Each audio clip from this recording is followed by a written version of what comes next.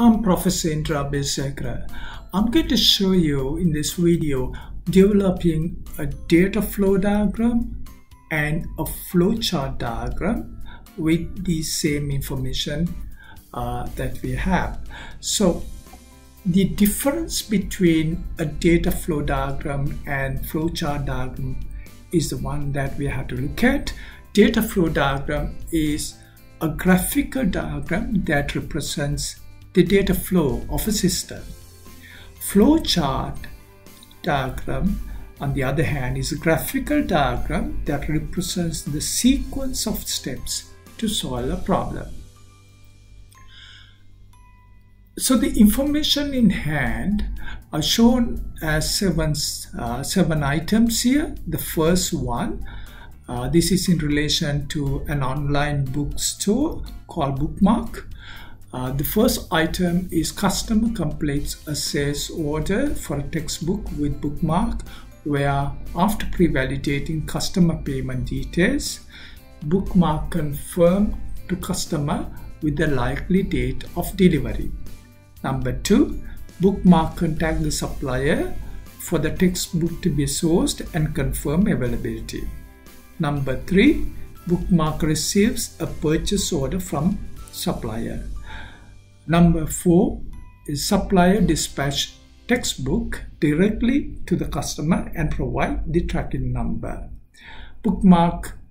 Number 5 is Bookmark pays the supplier, and 6, tracking number shows the textbook is delivered to the customer, and 7 is customer is charged through the credit card and receive money.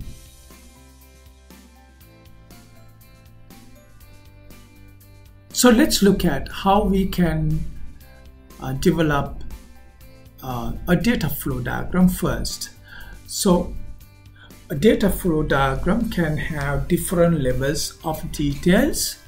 The first one is the most condensed level of details, is called the context level diagram, but we can have data flow diagrams with greater details.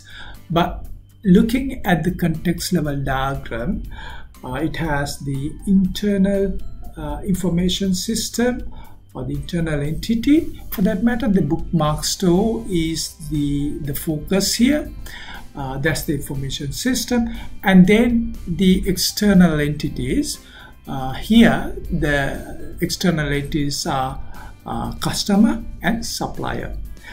What we do is then we looking at the activities that were undertaken, then we can connect those activities with the information systems and the entities.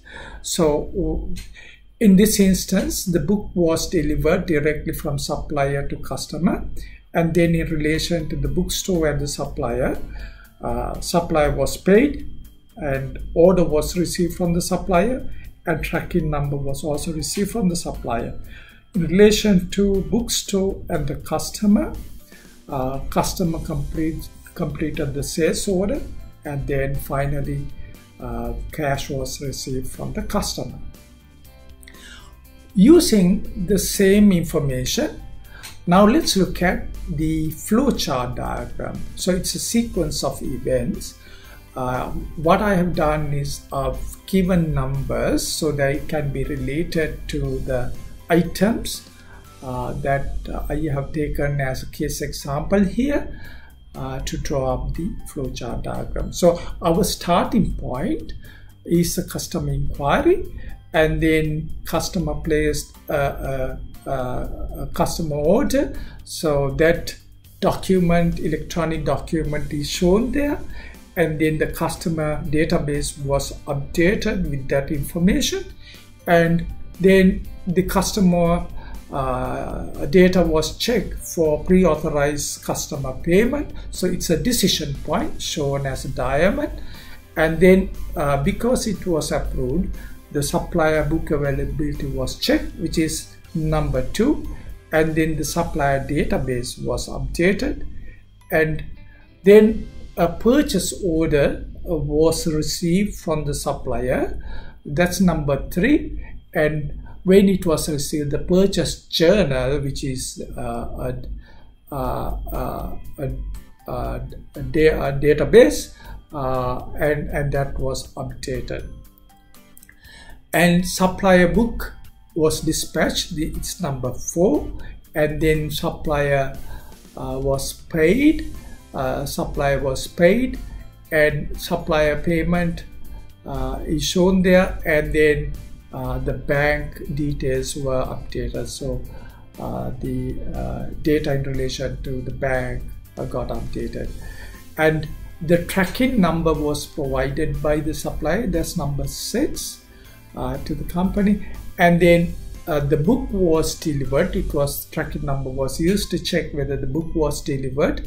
So the book was delivered, and when the book was delivered, the sales transaction was completed, the sales journal was updated, so that data store or the database was updated, and then the customer was charged on the credit card, and the customer payment was received, and the bank details or the bank data still is updated there as shown as number 7. So that brings the customer from the customer inquiry to the customer payment. That shows the sequence of events from number 1 to number 7.